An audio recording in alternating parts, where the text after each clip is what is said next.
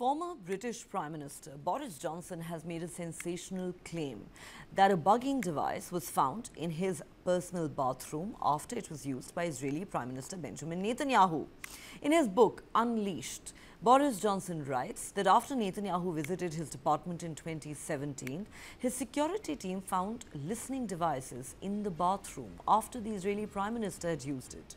Johnson writes in the book, and I quote, "Thither Bibi repaired for a while, and it may or may not be a coincidence, but I am told that later when they were doing a regular sweep for bugs, they found listening devices in the thunder box." Netanyahu, who was then on his first ever visit to the London office, asked to use the bathroom that Johnson, who was then the Foreign Secretary, describes as similar to the gents in a posh London club, which exists within a secret annex. Notably, Israel has been accused of snooping on friendly nations even in the past. In 2019, the US government said Israel was most likely behind the placement of cell phone surveillance devices that were found near the White House and other sensitive locations around Washington, according to a Politico report. However, Netanyahu denied the report, and the then US President Donald Trump also called it hard to believe.